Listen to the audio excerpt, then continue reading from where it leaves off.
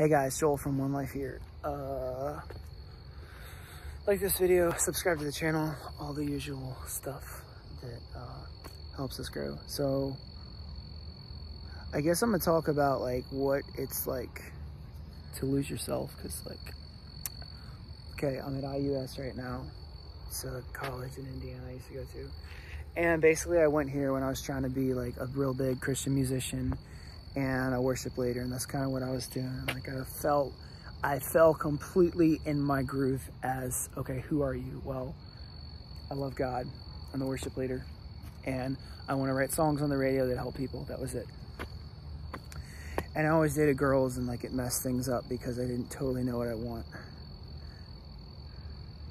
But it's weird coming back here because like I've been low-key pretty distant from a lot of that stuff for like 5 years now. I'm not taking a stance on like, oh, I stopped believing or anything, but like,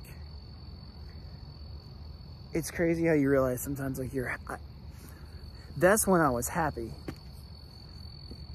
is being in this groove, and I completely lost myself because it's weird. I've come back here, okay? I think what it is, I need to be in a band. I love music, okay? Like, that's just my thing. I love performing, I love music. And I need to be in a band that feels like I'm spreading some type of positive message to like feel happy. Like I need to be like known by my friends and just like chill in that kind of situation. But it's so crazy how I kind of lost myself because I've been back here before. And this is the first time I felt this. I like walked this path that I used to go.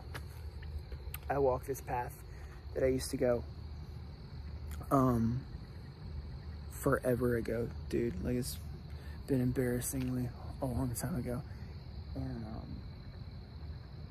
I just started to feel all this stuff and be like, oh, that's why you did this, or that's why you felt that way. And you come back because I've done like 5 or 6 video jobs here, and I've come back here and I just felt so lost. And like, I'm starting to remember like, no, this is who you were back then. Like, this is before the suicidal stuff happened, before the super deep depression happened, before your family got decimated, bro. This is where you were. So like, it's crazy how when you lose yourself, you lose your perspective of everything. I lost myself for so long. Like, when I made that whole Rock for Jesus movie, I had no idea who I was. It's crazy to me that I got that far away from who I am in my heart, which is like a musician that wants to give people hope, you know? But I guess like that's all I'm trying to say is like, it's interesting how you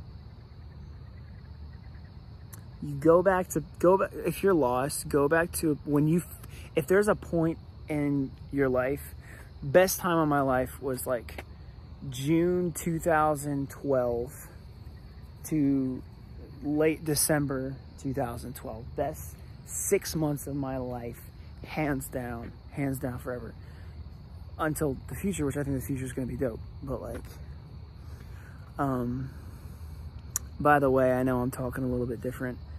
This is how I normally talk. So I'm just trying to be myself more on the camera, trying to put less of this, hey guys, how's it going? Welcome, subscribe, like, you know, just less of that stuff. I'm trying to be myself.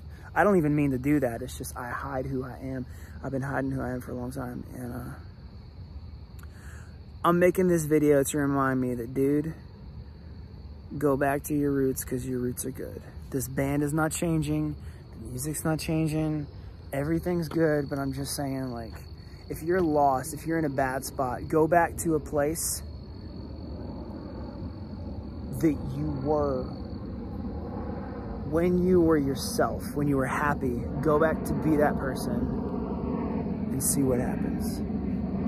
Because you might just remember something that's gonna change your life. Thank you guys. Subscribe to this channel. We are Onelife, and I guess I'm gonna title this video like, what happens when you remember hope.